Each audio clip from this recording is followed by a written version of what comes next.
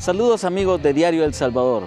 Estamos en la Federación de Fútbol donde hoy el técnico de la selección, Dóniga, dio a conocer la nómina de los convocados de la selección para las siguientes 2 jornadas de la Nation League de la CONCACAF, donde El Salvador enfrentará a San Vicente y las Granadinas en el propio San Vicente y las Granadinas. Así que estos son los convocados del profesor Dóniga. Mario González de Alianza, Tomás Romero de Río City, y Óscar Pleites de Isidro Metapán.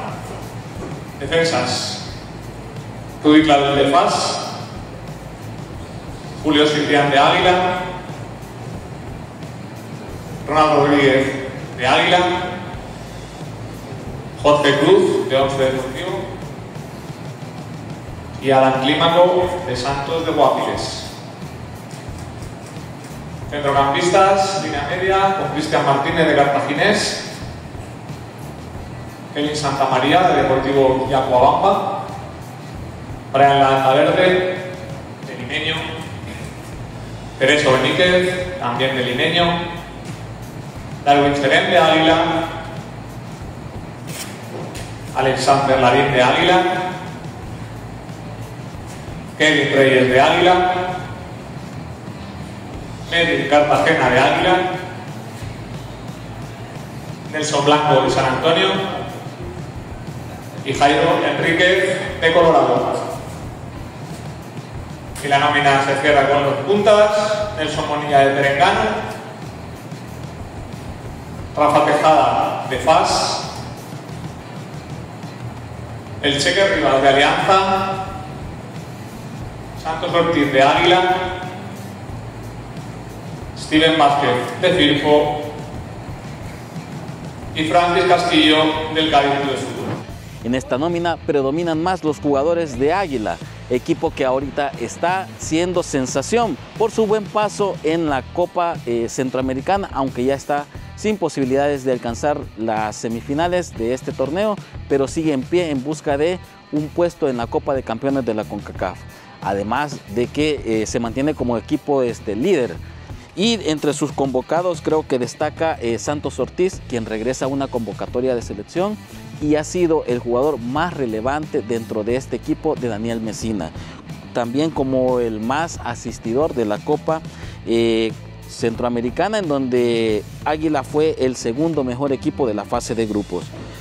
También llama la atención la convocatoria de Steven Vázquez, un jugador que en el mes pasado fue ausente por lesión, hoy está dentro de esta nómina.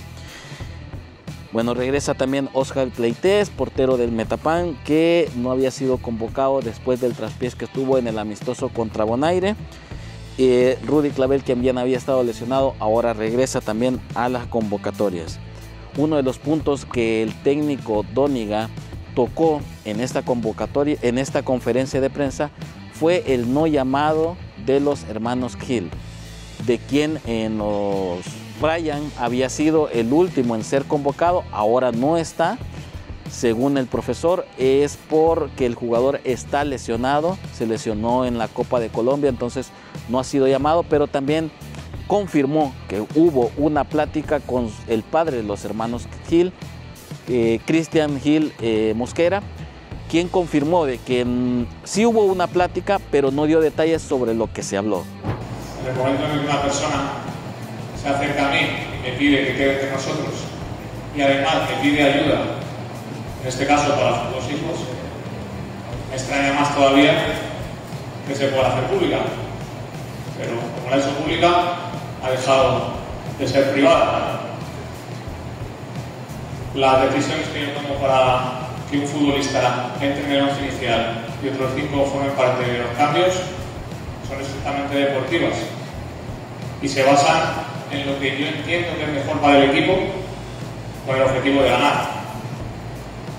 La alineación y los cambios de los 2 partidos en la pasada ventana en Bonaire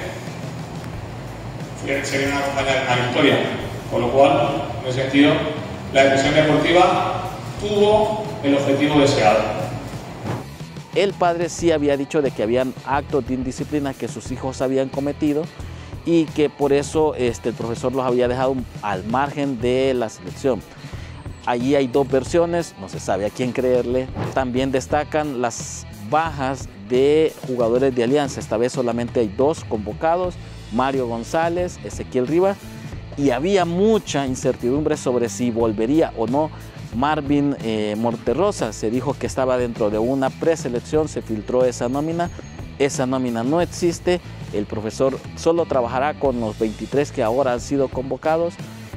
Trabajarán a partir del domingo.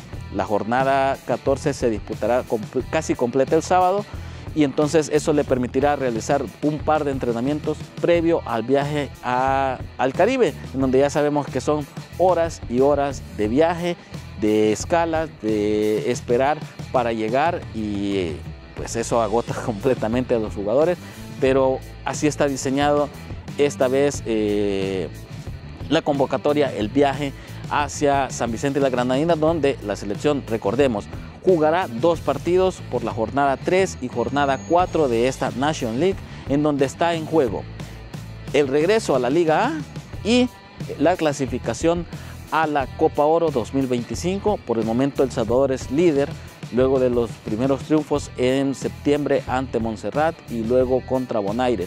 Así que bueno, ahora estará en juego ese pasito más para llegar a ese objetivo, que es regresar a la Liga A. Ya lo dijo el profesor, es su prioridad, y también clasificar de forma directa, que eso solamente lo da siendo líder de grupo.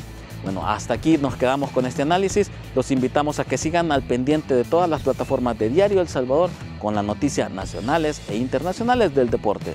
Hasta luego.